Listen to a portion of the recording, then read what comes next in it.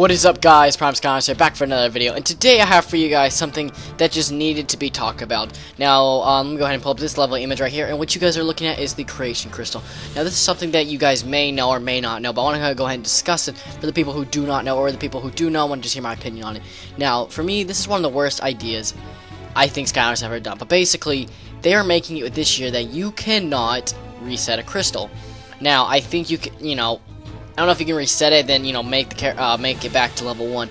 But the battle class is permanent, guys. That is something that I think is completely bad idea. The fact that we are stuck with the battle class that we choose forever. Now, I've been making lists and stuff of which ones I want to specifically make, so I make sure I do not mess it up. So I'm definitely going to be checking over it. But that to me is just a bad idea. I think if you reset it, making it just like you store-bought it, I think the battle class, should be back to the way it's, it was. But the fact is that it's permanently locked in. I don't really get the logic behind that.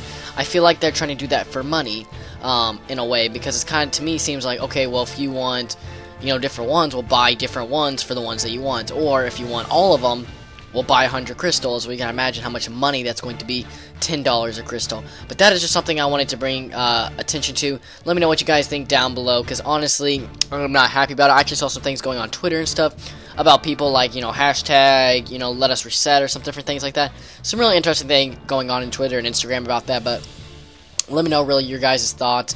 That's what I really want to know. If you guys are happy with it, definitely let me know. And if you guys can tell me why, I would really appreciate it, so I can get a good understanding on why you guys think this is a good idea. But anyway, guys, that is it for today's video. Hope you guys do enjoy.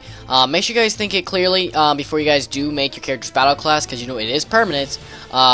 Twitter, Instagram links down below, whatever.